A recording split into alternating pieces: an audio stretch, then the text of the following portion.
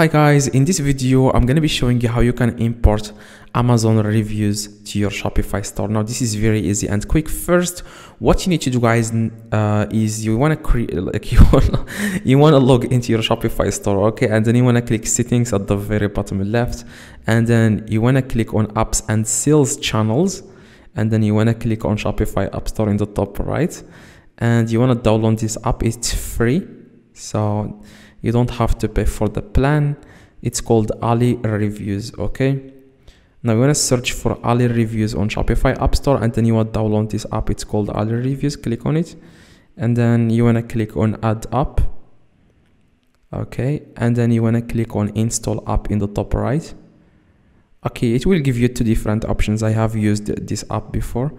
It will give you guys two different options, like the basic and the premium. I always go with the free plan, so you don't have to pay for anything, guys. Just click on sign up for free, and it says here like start tutorial, but you don't need that. I'm going to explain to you how you can do that right now.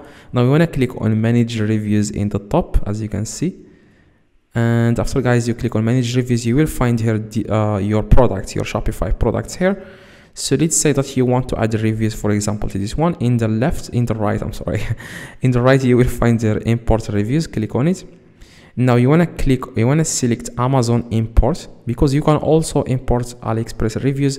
But yeah, you want to select here Amazon import, and you want to go to Amazon, and you want to find that product that you want to get the reviews from. I'm just going to go with this one, for example. This is just an example. I'm going to go here, Amazon games, whatever. I'm just going to go, yeah, for example, this one. I'm just going to go with gaming desk, for example. Yeah, for example, this product. And then what you need to do, guys, you want to copy the URL of the Amazon product URL, okay? And then you want to go back to the app and paste that URL here. And if you want your reviews to come with images, you can check this, but I don't like that, so I'm going to, yeah. And here you can select the number of reviews. I would just go with 5 reviews, and then click import. That's it. Now it says here import request submitted.